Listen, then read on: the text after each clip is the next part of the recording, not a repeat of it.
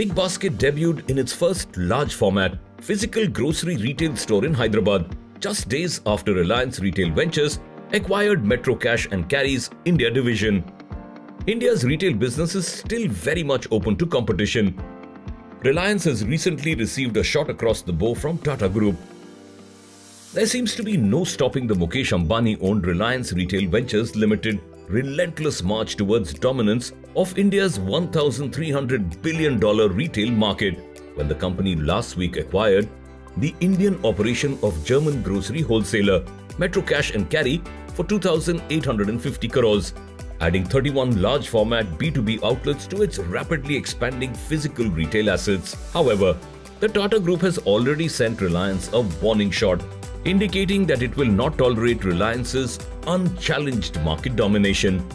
Big Basket, an online grocery retailer that became a part of India's most diversified conglomerate after Tata Digital bought a 64% stake in it in 2021, has just opened a large format physical food retail store in Hyderabad as a test project. The first location uses Big Basket's exclusive cashier-less self-billing system and stocks fruits and vegetables in addition to dry goods and FMCG items. Big Basket opened pilot click and pick physical stores for the fruits and vegetables segment in Bengaluru less than 2 years ago. So this is not its first foray into physical retail. However, this time it appears much more serious about entering the physical retail sector to complement its stout online presence in grocery retail. According to media reports, Big Basket co-founder V.S. Sudhakar stated that the company intended to open up to 24 locations by the end of the March quarter alone.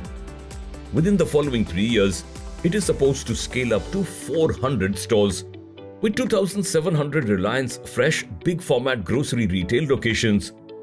Reliance Retail has an imposing presence in the physical retail market, making this amount, while significant, still a drop in the bucket.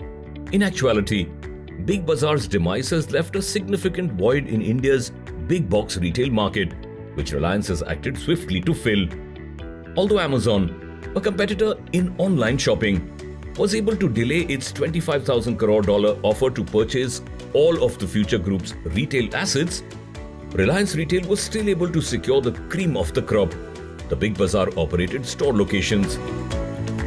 In a swift-moving maneuver in February of last year, Reliance abruptly terminated the leases on hundreds of Kishore Bayani's Big Bazaar chain outlets, claiming that Big Bazaar had fallen behind on payments.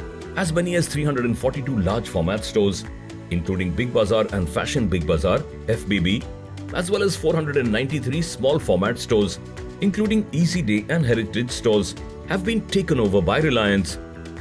These outlets' locations were within buildings that Reliance had earlier purchased completely or leased and then sublet to Big Bazaar. Reliance terminated the contract and entered the space when the faltering Future Group failed to adhere to the requirements. It seemed impossible for the rest to even approach Reliance Retail now that its main opponent was permanently out of the running.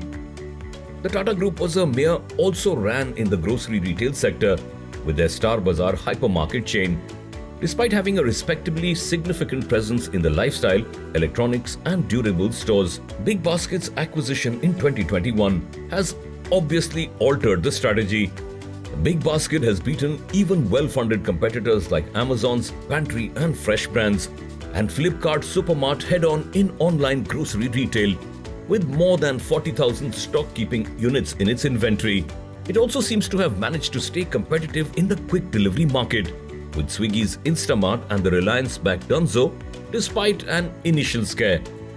Big Basket will have an advantage when it ventures into the unexplored territory of physical grocery retail, thanks to its tech prowess and the profound insights it has gained into the Indian consumer after the gigabytes of data it has on their shopping preferences. The goal is to eventually draw in the millions of Indians who are either not tech-savvy enough to shop online or are wary of doing so, as it was with its pilot fruits and vegetable stores.